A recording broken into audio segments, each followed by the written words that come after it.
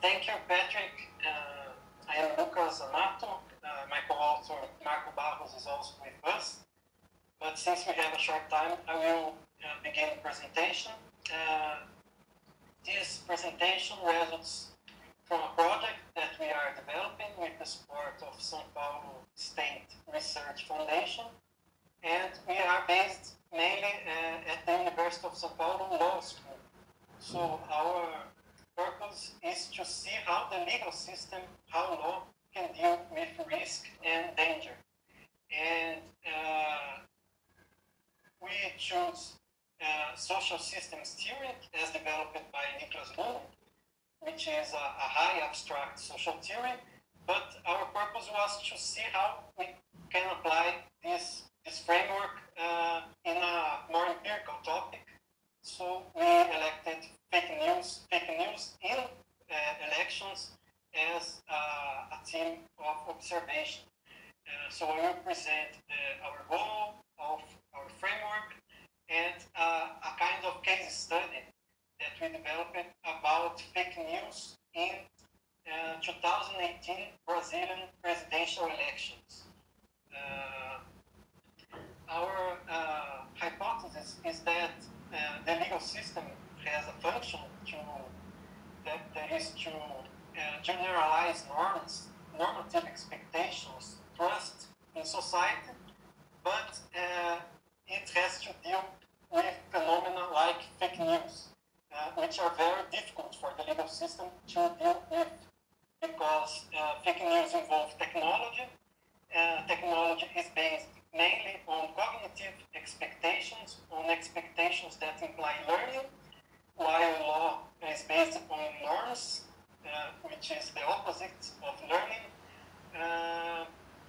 Fake news also involves multiple systemic interferences, such as in law, in politics, in economy, in the media system, and also fake news involves technology, because it is the mass spread of disinformation through digital platforms and social media. So that it is a cross-border phenomenon, and the legal and the political systems are mainly national systems and have to deal with this global phenomenon. As I said, our theoretical framework is based on social systems theory, and Luhmann uses this concept that the uncertainty that is attributed to the environment, which is danger, which is radical insecurity, is attributed to the environment. So danger, uncertainty, and the problems of insecurity that are produced by a system within a system involves risk. So he works with this form, this distinction between danger and risk, or radical uncertainty attributed to the environment, and risk which is manageable by a system and its operations. And if we get the political system and the legal system, for instance, we see that these systems have to couple with uncertainty by translating the irritation coming from the environment through its public spheres, which in the case of politics is public opinion, and in the case of law, all kind of uncertainty is translated through legal rights and legal personality.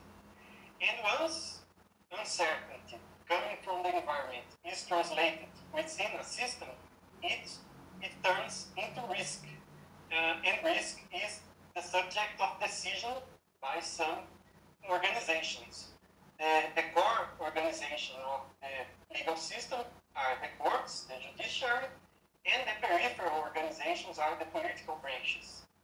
But in the case of politics, the legislative is at the core of the political system, and in the periphery of the political system, we find the political parties and the interest groups.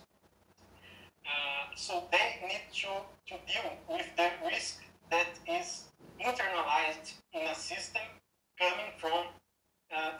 uncertainty that is in the environment of these systems. Luhmann has also an interesting concept of means of disseminating communication. He doesn't consider communication as a transmission of information, but in fact as an operation which involves information, the use of information, and understanding. And this varies, this operation varies according to history. So we have societies based on morality. Then with writing, we have hierarchical societies in which some elite master the writing techniques. And with press, we come into a functionally differentiated society, with the difference among law, politics, science, economy. And the point for us is that we are still in this society based on functional differentiation between law, politics, economy, but social media and digital platforms, they emerge from within this society, but put some pressures for the maintenance of this functional differentiation. And one example of this is fake news, how fake news generate uncertainty, danger for every system, and how each system needs to translate these dangers into manageable risks. So to study this, we focused on a more qualitative approach about the answers that the legal system and the political system produced around 2018 presidential elections in Brazil, in which fake news was a very widespread phenomenon. So, in the case of the Superior Electoral Court, which is the core of the legal system, they had a very difficult way to deal with this new topic of fake news in elections. They didn't get into collegiate decisions. They couldn't stabilize a case law with criteria for judging cases of fake news in elections. They tried to develop some criteria considering the right to freedom of expression, but didn't consider important topics such as data privacy, hate speech. So the core of the legal system couldn't deal with the risk of fake news in elections. And the periphery of the legal system, which is at the core of the political system, the legislation, was also very weak to deal with the risks of fake news in elections, in electoral procedures. We have since 2014 an Internet Bill of Rights. In 2018, the legislature approved a general statute on personal data protection, but this statute only came into force last year after the 2018 elections because of the interests involved in personal data protection. And then after the presidential elections, we have a draft of a fake news statute which has been approved in the Senate and is now being discussed at the Chamber of Deputies. So legislation is also trying to deal with this new phenomenon. And we mapped that some techniques, some strategies were used by the legislator, like the use of very broad norms in the place of rules. That is the use of principles, the use of technical concepts which are defined not by the law, but by the internet and the information technology. And we found this dynamics of what I called peripherization.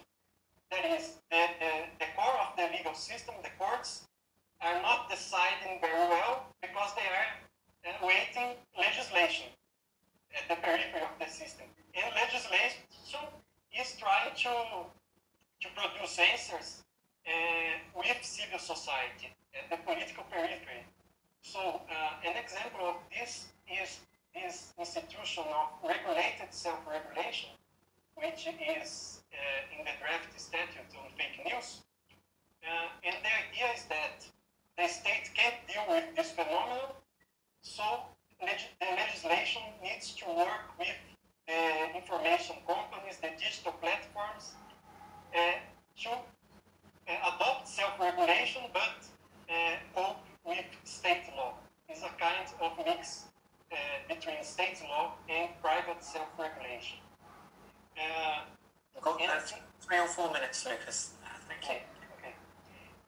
And then we see that if we conceive the electoral process as a kind of electoral market, we see uncertainty, danger coming from the economic system and from the digital media system, and not being well managed as risks by the political and legal systems.